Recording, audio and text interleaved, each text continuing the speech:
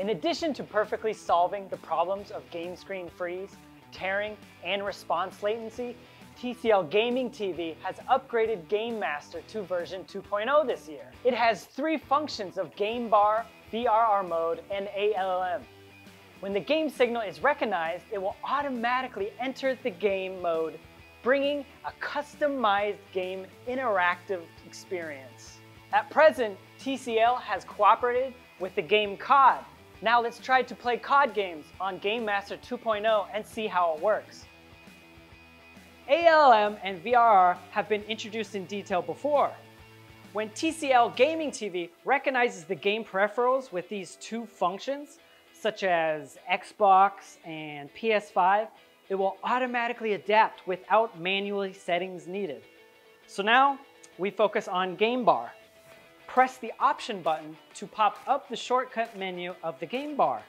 In this interface, we can see the screen and the game parameters intuitively, such as frame rate, HDR, etc., and can quickly set them. In the game bar, press Game Picture to display 3 quality picture modes: Original, Vivid, and General.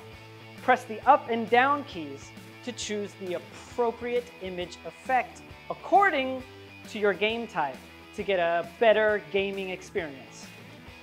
If you want to aim and shoot the enemy, select the aiming aid mode in the game bar. Press the OK button and turn on that scope function to help you aim at the target quickly and easily, reducing the time for aiming and shooting. Let's look at the dark area screen in the game. Choose Shadow Enhancement mode.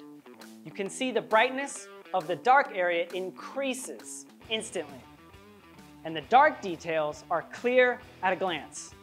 So you can find things lurking in the shadows immediately and destroy the enemy's traps and quickly win the battle.